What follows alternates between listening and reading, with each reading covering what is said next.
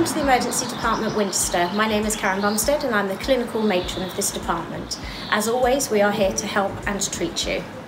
During the COVID-19 pandemic, we have a different process in place to keep both you, your relatives and our staff safe. All patients will be met and assessed by our senior nurse in our pod, whether arriving on foot or by ambulance. If you have COVID signs, after being assessed by our assessment nurse, you will be directed to our hot zone, which is door 1.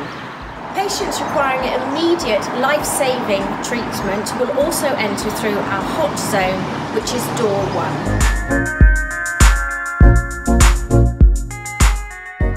If you have no COVID signs and are presenting with a minor injury or ailment, or a paediatric patient with no COVID signs, you will enter through door 2, which is our cold zone.